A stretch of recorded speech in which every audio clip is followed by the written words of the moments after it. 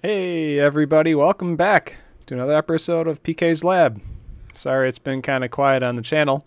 Was busy vacationing, flying, the usual summer stuff. Hopefully everybody had a great summer too. If you're in the northern hemisphere, you got a lot of FPVing in.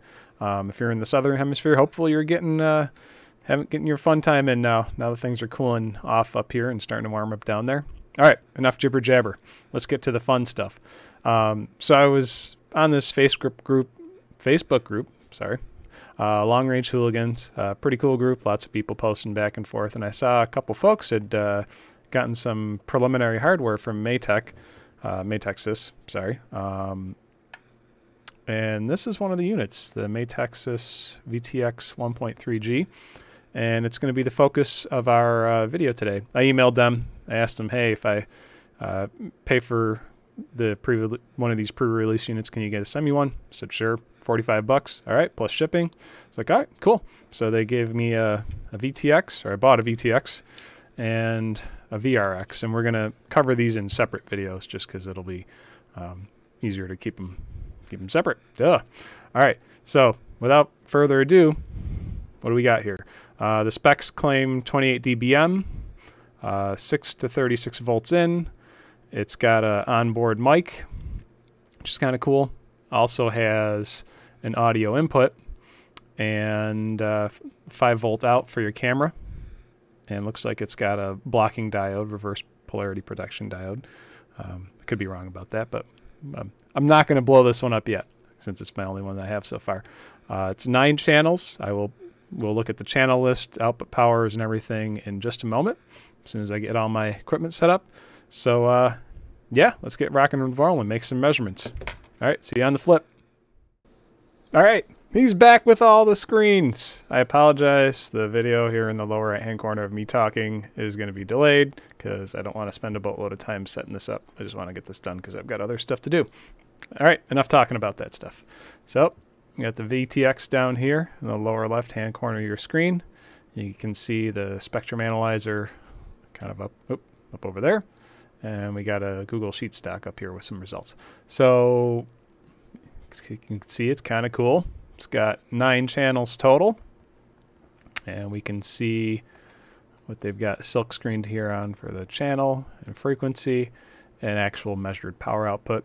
Now I do want to point out that these measured power outputs were not actually measured with the spectrum analyzer. I use a resistive power head to make sure that anything funny or inaccuracies in the spectrum analyzer don't show up. It's actually a legit power measurement. So all the numbers, the VTX actually meets the spec. It's 600 milliwatt VTX, and everything's above it. And the nice part is it seems to be able to handle just sitting here all day long, and the output power doesn't drop. So so far, an initial look, it meets all the specs it's supposed to meet. So let's see what we got for power consumption. So around 2.5 watts, rounded up for 600 milliwatts out. So not terrible, not great. That's kind of, the power amplifier has to be linear because you've got the audio coming out. And anyway, long story long, it's perfectly fine.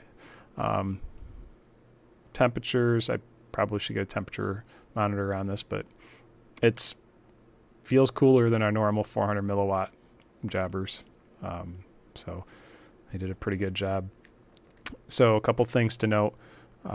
In this design, I believe they run the PA off the 5 volts directly, and there's probably some filtering, and I'm not going to dig into it right now, just because I want to keep this going. So actually, let's take a look at, I did a quick brownout test. So basically, I took the input voltage and dropped it down, measured the current so we could see when the power consumption drops, and also looked at the actual transmit power and as it started to roll off, and also monitor the 5 volt rail, so you can kind of see as the 5 volt rail starts going down, the transmit power starts going down with it too. The synthesizer inside of this device unlocks at 4.5 megahertz. So definitely don't go anywhere near there, because you're going to have a bad time. All your video cuts out almost immediately. So don't do that. Rule of thumb, 6 volts really should be your lowest that you run this at if you've got a noisy power supply. Don't go below it. All right. So what else we got?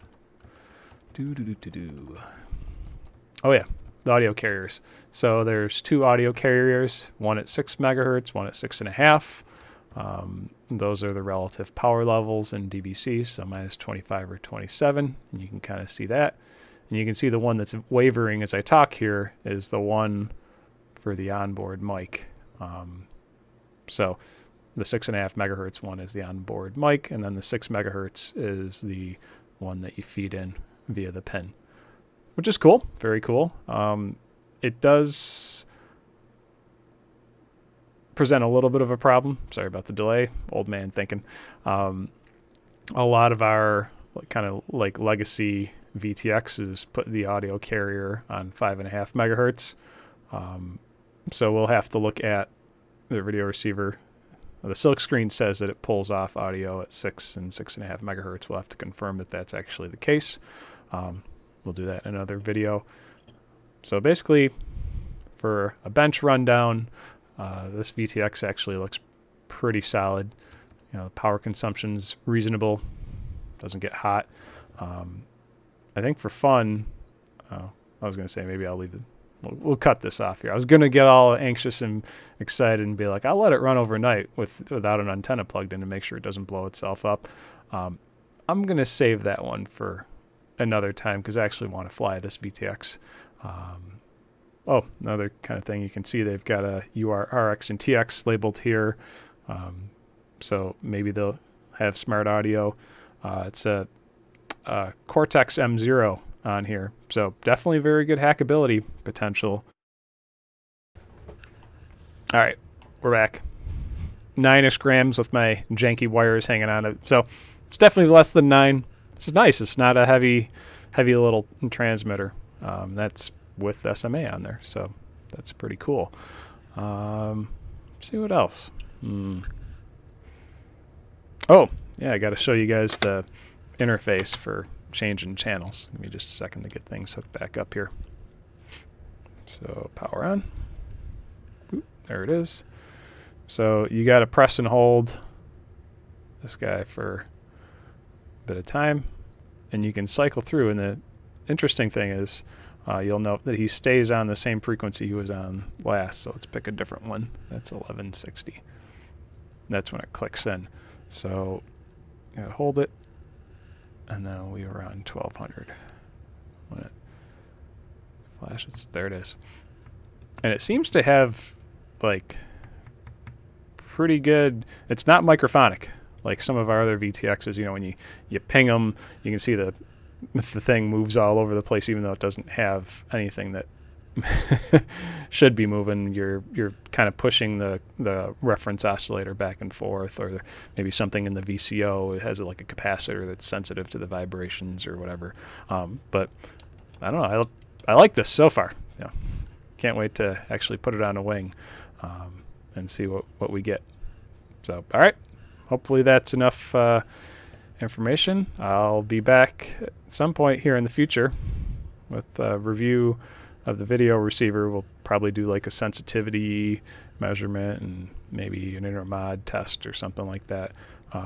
It's super exciting to have another source for these 1.3 goggle modules, because these next wave ones have kind of dried up, and they have some limitations. So it'll be interesting to see how this stacks up with this for folks that just want to go down to a park and maybe not push the distance like they would with a ground station and high gain antenna. But you know, you got your fat sharks and you want to fly around the park and not lug a bunch of stuff.